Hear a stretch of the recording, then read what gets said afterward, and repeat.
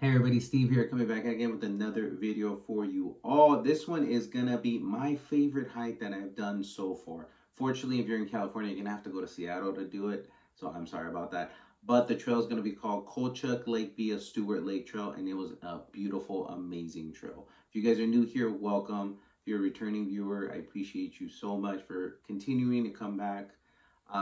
So I want to be showing you first what I thought was the best views, and then I'm going to go into detailed breakdown of it. So I hope you guys enjoyed the video and hope to see you at the end of it.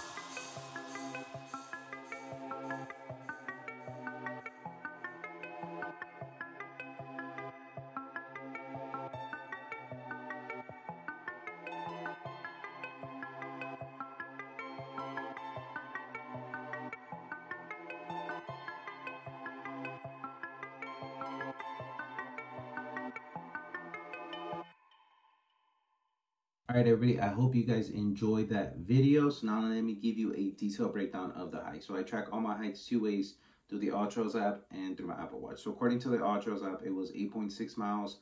Elevation gain was 2,316 feet. Moving time was 5 hours and 35 minutes. Total time was 5 hours and 48 minutes. Calories burned 2,912. According to my Apple Watch, it was 9.82 miles. Elevation gain was 2,655. Total time was 5 hours and 49 minutes. Active calories was 1,439. Total calories was 2,064, and an average 90 beats per minute. Right off the bat, I want to say I did this hike in the colder months of Seattle. So it was still really, really cold, and I believe it snowed. So I went when it was roughly about 27 degrees to 30 degrees. But even before then, one thing I want to mention, if you are planning to do this hike, is that you will feel kind of lost getting there. So I use the AllTrails app to navigate me to where to start. So you're gonna feel like you're going into like the boonies and somewhere like where you're not gonna get reception as well. So be prepared for that. Also, make sure you bring a pen. Make sure you bring some cash as well. That's gonna be really important, just because you have to pay for parking there, and you have to put it in like a little bin. And I had to ask. Fortunately, there was somebody there when I was hiking, and I asked them if I could borrow a pen so I can just put in my license plate and just my information, so they don't ticket my car as I'm there. So please be prepared if you're planning on doing this hike and you're following the Ultras app. Have a pen, have some cash, just because you're gonna have to put it in an envelope and then just sign your name and sign some information for your car. So because I did this hike when it was really, really cold, around like 27 as 30 degrees, as I said before, is my biggest takeaways would please be prepared to layer up. So I had a thermal underneath, I had 2 sweaters, long sleeve, and I believe I had another shirt. I had also a hat on, so I was pretty layered up, but even then I was cold in the beginning. Obviously you're gonna get warm as you keep going through this hike, but just make sure you're layering up in the beginning, because probably as you're gonna get warmer and warmer, you're gonna start taking off some layers just because you're gonna feel too hot. So please just make sure you do have enough layers in the beginning. As I said in the beginning of the video, this has been by far my favorite hike, just because of the reward at the end and what you see at the lake. In terms of difficulty, I would say this is probably like a 9 and 10. This was really difficult. I think the total time is what makes this really difficult. Hiking for about almost 6 hours, the total moving time, I think drains you a lot, and especially when you're going in the winter time. So if you are planning on doing this hike and you want to kind of prepare yourself for it, and you're doing it in the winter time, is to please start doing about like 7 to 10 mile hikes with either increasing in elevation gain, or it has a lot of incline, just so you can get prepared for that. One of the things specifically in Colchuck is that you're constantly going up and up. So one of the things of Colchuck is that you're constantly going up and up in incline, so you're gonna have to get used to that, and your condition is gonna have to be there, and also you're gonna want your body used to that. So I would recommend doing 7 to 10 mile hikes, making sure they're increasing in elevation gain, and also have a pretty good incline, or at least consistently inclining, just so you get your body used to that. This is for sure a hike that I would say I would have wanted to visit in the summertime. But if you are doing it in the wintertime, just because you want to see the snow and experience Colchuck in the wintertime, I will say you're probably not gonna be able to fully enjoy the lake as much as you would like to.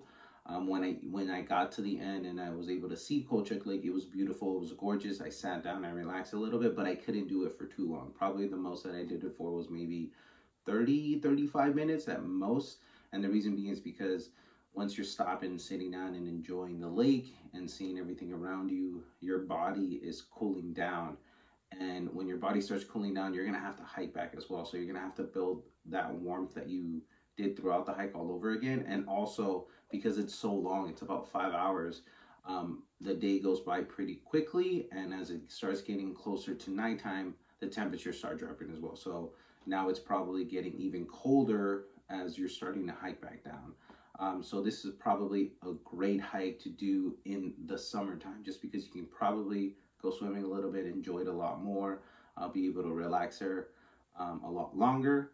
So if you do want to enjoy the lake as much as possible, this will probably be best for you if you go in the wintertime. So if you reach this far, you know that I do love food. So I do have a food recommendation for you all. My food recommendation is going to be in a place called Leavenworth, I think, it's Leavenworth. And it was a beautiful little place. It reminds me a lot of Germany, and I think it is German inspired.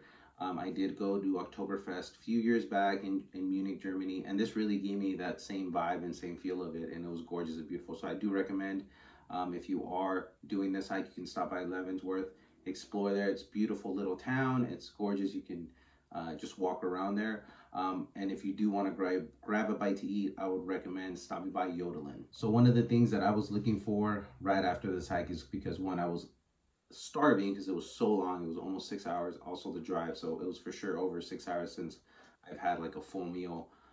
I wanted something warm because it was cold, and I wanted something filling. So one of the first things I looked for, I was like, let me see, they got some soups and they got some burgers. So Yodelin had this when I went. And the 2 food recommendations that I would recommend is their soup, the Yodelin soup, and also their farm stand burger. So the Yodelin soup is a curry soup with some udon noodles, and this was, I will say, out of the 2, I enjoyed it the most. And that was probably because I was so cold. I was trying to warm up just because I just did on a hike and was driving down and it's cold all over. So I'm like, I want something cozy, something warm. But this soup was a delicious. This curry soup. The only thing similar that I can think of this was actually in Thailand when I did have a ton of curry when I was there. And this gave me flashbacks of that. So much flavor, had some zest into it. It was perfect for the cold winter time that I went to. So if you are going in the winter time, get the Yodelin soup. It's going to be so warm and cozy and delicious. You're not going to regret it. And I also want to mention the farm stand burger, which I did have as well. It was a third pound burger, delicious. Had some aioli sauce and condiments on it. It was so good. I will say probably I wish that this was not a third pound burger. I wish it was a half pound burger because it was that good. I finished it way too quickly. Had some fries or chips. You can decide which one. But out of the two, honestly, that Yodelin soup was so good just because, again, it was really cold. I wanted something warm. But not to say the burger was not good at all because it was so good as well. You can probably just get two, honestly. After this hike, doing it that long, hiking for about 5 hours or so, you can reward yourself and just order both of them as well. But if you do try Yodelin and you try either the Yodelin soup or the farm stand burger, let me know in the comments what you think because I thought the both were delicious. Maybe it was because I was starving as well, but the flavor was just the Yodelin soup and the burger was just so good. Farm stand burger because it was like grass fed. It was also delicious. Oh yeah, I'm getting hungry just thinking about it again. But again, if you do either the hike or you stop by Leavenworth and you eat at Yodelin, let me know in the comments what you think. If you enjoy the hike, if you did it, did you think it was helpful for me giving you all this information? Was it as hard as I said? If you do stop by Yodelin, did you get the soup? The soup was delicious. Did you get the burger as well? It was so good. Let me know in the comments. With all that being said, I want to say thank you for watching. I appreciate you watching all the way through. Please don't forget to like, comment, subscribe, and also go follow me on my other social media accounts, Steve Don Hernandez SJ. I'll leave a link down below as well. And please, everybody, stay safe and take care.